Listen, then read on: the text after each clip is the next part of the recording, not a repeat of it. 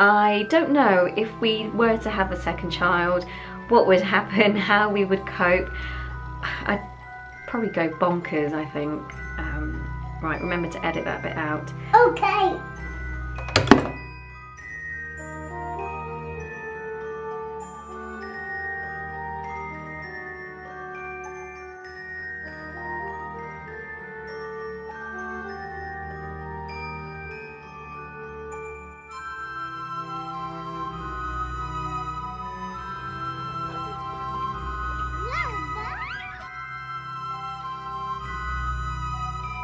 My son is currently 27 months old, and I wanted to establish a routine fairly early on after he was born, although it was considerably difficult because he suffered from severe reflux up until 10 months. In the early days, he would dictate the timings in the day. We would have to see how he would be after a feed.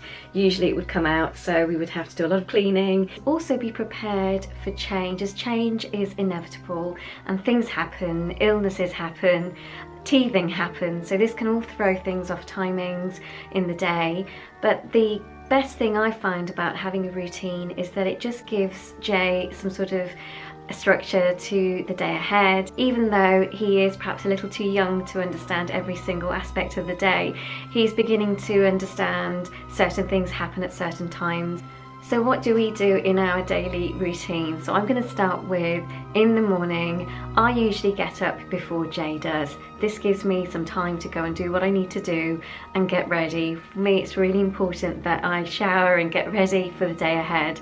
And when he wakes up around 7:30, we come downstairs, I give him a full bottle of milk and I change his nappy. We work to having breakfast between, I'd say, 8:30 and 9.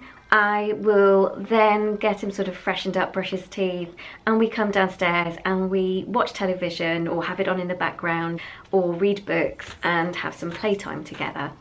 Around 11, actually around 10:45, I give him his mid-morning snack, which usually consists of either apple or kale crisps, which he loves. Around 11, I will put on some music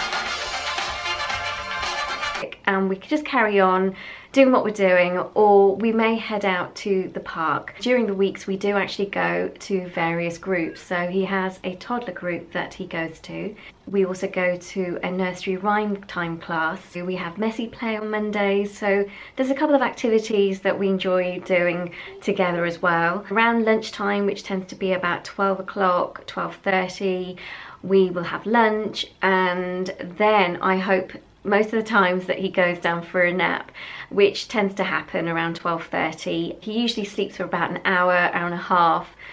If I'm lucky, 2 hours. During his nap time, it's that time where I start to get on with the jobs that I need to do, or if I'm working, I catch up on emails and that sort of thing. So it's quite a rush to get things done. I don't ever have a nap myself unless I'm absolutely tired and exhausted or I'm unwell, but as we all know, in this job there are no sick days for parents, so it's pretty full on. When he wakes up from his nap, he has again sort of an afternoon snack, and then we head out to the park because I feel that it's really important that we do something outside. He loves being outdoors, so that's really important to factor in.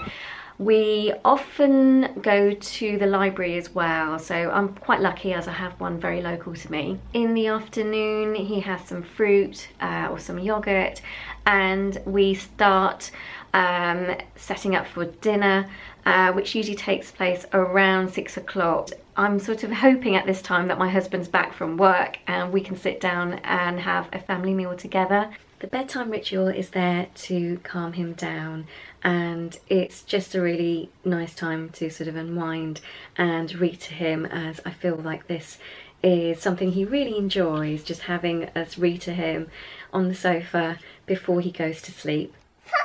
If you are worried about implementing a routine, not to worry. It's never easy because each child is different. When I talk to other friends about what they do as part of their routine, it just strikes me that, you know, it all depends on the family, how many children there are, and what works for them. So one routine may work for one family and it might not work for another. I just feel that it's important to not get too stressed out one day.